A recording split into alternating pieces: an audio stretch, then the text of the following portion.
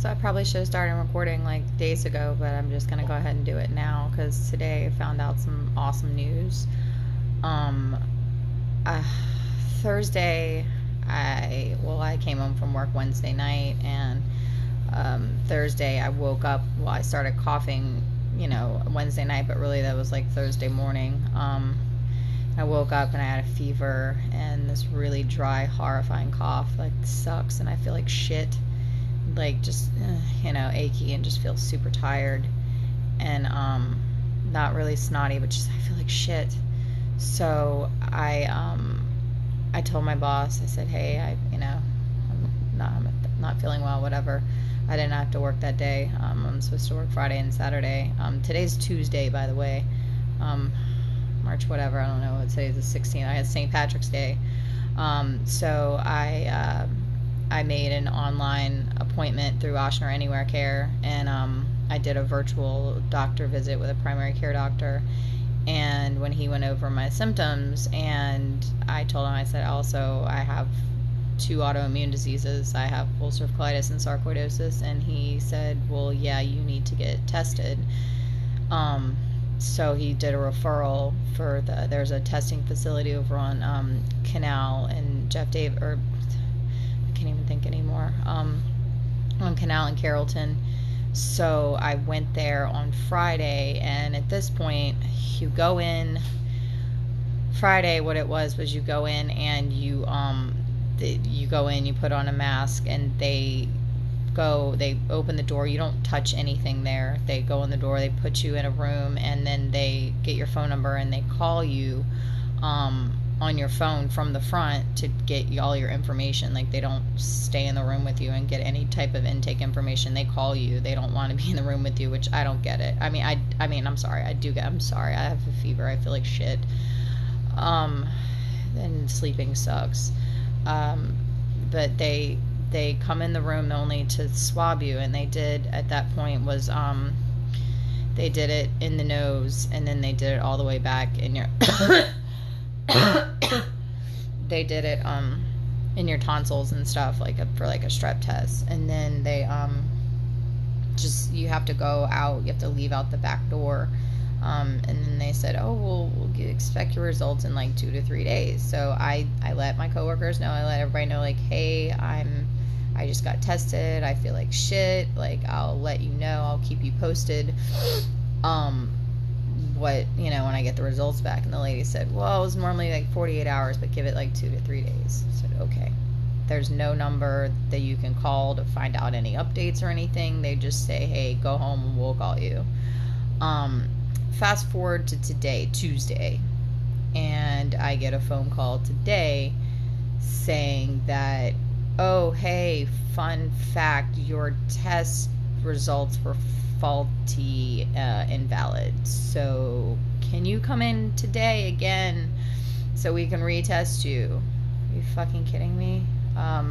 So she gives me a number and says, okay, well, when you get here, just call this number and we'll come out to your car. You don't have to come in, because I know you probably feel like shit, whatever.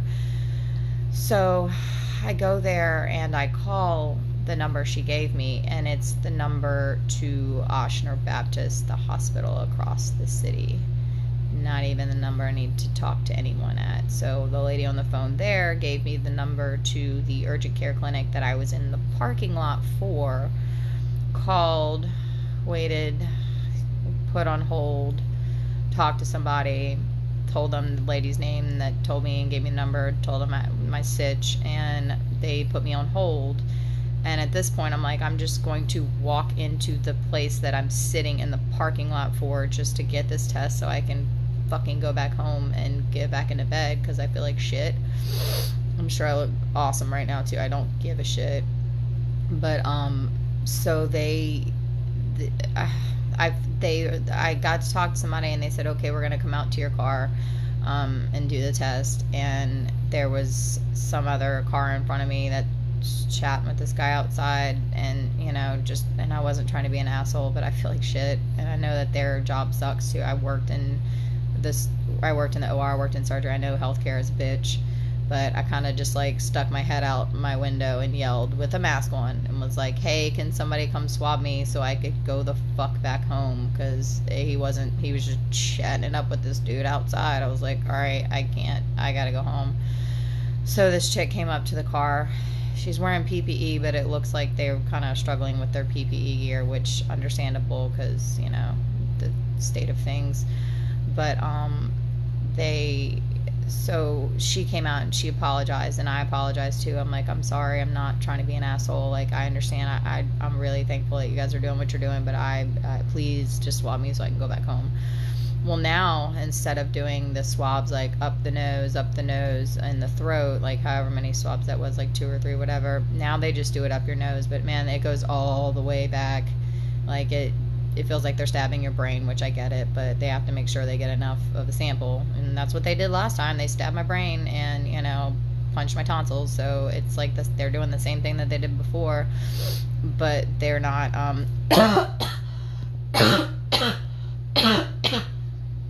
they're not doing the throat one now. So I guess, I don't know if they're short on swabs or if this is just how they're doing the test now. I don't know. But when I told the chick, I was like, can you just please, like, just do it and get it over, you know? And she was like, well, I feel bad that you've had since Friday and you haven't heard shit. So she said she was gonna write stat on my test, so maybe it might get back faster, but faster than what? The last one was 5 days for me to find out that nothing, you know, find out that my shit got fucked up. So I don't know when, but I will tell you, for the past 5 days, since Thursday, my fever has not gone below 100. It's gone up to like 102 something, but I chow Tylenol constantly, and it won't go below 100. It's the lowest it goes. This cough sucks.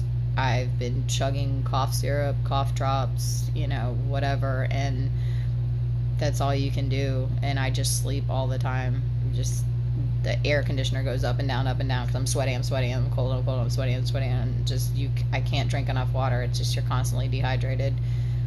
Your pee stays yellow because it's just not, you just can't stay hydrated for anything.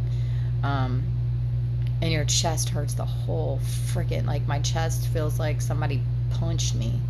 Like, it hurts. And like, when I went to leave to go to the testing site and I came back and we have 2 short flights of stairs, I had to come upstairs and sit on the ground when I came in and just sit there because I thought I was gonna fall out from just walking up the stairs. Like, you can't do anything. I can only be up for like maybe an hour or 2 at a time, and I can't do anything. Like, you're so tired. And fun fact is that I am quarantined inside of a quarantine because my boyfriend lives here too, and we don't want him to get it if he doesn't have it already, but he's not showing any signs. So I've been quarantined to my bedroom for 6 days, and that is, y'all think it's bad being stuck in your house. Try being stuck in one room for 6 days. I feel like I'm losing my shit, but I've watched everything possible.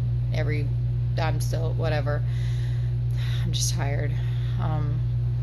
But I hopefully, once I get my test back, if I ever get a test back, and if it happens to be positive and whatever, then it'll be enough of an excuse that my boyfriend can get tested. Because right now we're treating it like he doesn't have it and I have it, but when he leaves here, he's acting like he has it too. So he basically just, stays away and he has an N95 mask. So he just doesn't. We have rubber gloves, we have other shit. So we're not hoarding anything, but we happen to have like a mask and some gloves. So, he's just like staying away from everybody and not, and around the house, like he's wiping. We have half a can of Lysol, but he's just wiping everything. There are certain spots that I touch that he doesn't touch. Like I have a lap sponge tied around stuff, like door handles. I don't touch any door handles. I don't touch any door cabinets. Like we just don't touch the same things. We don't drink out of the same water pitcher. Like everything in the fridge is separated. Things I touch, things he touches. Like everything in the house, separate toothpaste, separate dental floss, separate baby wipes, separate everything. But he's constantly wiping things down and hand sanitizing, and I'm washing my hands, even though I don't even know if I can't wash off virus because I have it. But still hand washing and, you know, staying clean, you know, as clean as I can be. But it's quarantine inside of a quarantine. It fucking sucks because I don't want him to get it if he doesn't have it. But I don't know. All I'm saying is that this blows. The fact that I literally I don't even know what's happening right now. Like I mean, I'm on Facebook and social media and look at the news to see what's going on out there. But just so you know, just if you do get tested, doesn't really mean that it's, hopefully they have their shit together now, and that, you know, you won't have to go through this shit because it sucks. I mean, I've been sick. It's not getting better. Like, I don't feel better. It's been 6 days and I still feel like shit. And it hasn't really gotten worse, but it hasn't gotten better at all. So, I hope y'all don't get it, and good luck, and just stay away from people, and just y'all make this stop being so contagious. And I don't know, do what you can, stay safe.